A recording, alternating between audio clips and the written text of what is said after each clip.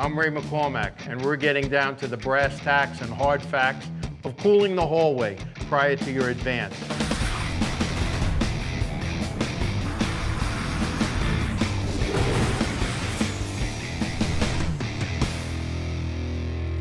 Shay is going to open the nozzle down at the opposite end of the hallway. He's going to raise it back, and as it comes back, you're going to see how it cools the ceiling, gets the upper walls.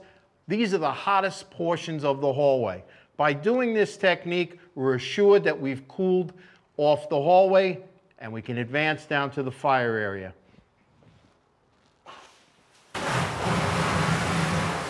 As you can see, the stream divides itself evenly within the space, getting the upper walls wet and the ceiling wet.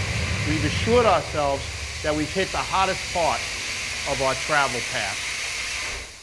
As the stream approaches more of a 90-degree angle, we're getting more of the wall wet, and the firefighter will be able to feel those droplets come back towards them.